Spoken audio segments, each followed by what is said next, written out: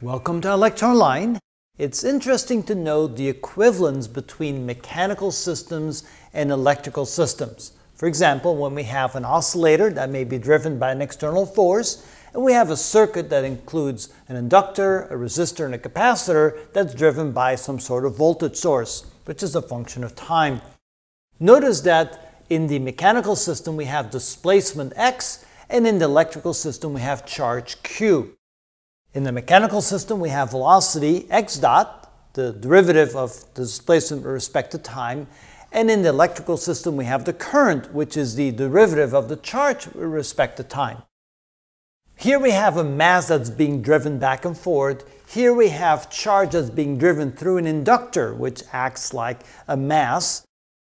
We have a damping constant, for example, a dashpot or some sort of liquid that has a viscosity. And we have resistance. Both of these, they take energy out of the system. Then we have a spring constant, something in which we can store energy by compressing or elongating the spring.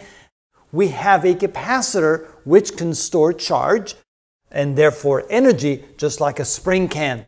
And finally, with a physical system, we have an external force driving the system. And with an electrical circuit, we have a voltage source which is driving charge through the circuit. So you can see that we have very much similarities between the two different kinds of systems, and therefore we have so much of a similarity between the two equations, the second order linear differential equations that can be used to solve both the physical systems like this with oscillators and electrical circuits like this. Notice that there's a lot of usefulness for those differential equations, and they can solve all kinds of different types of problems.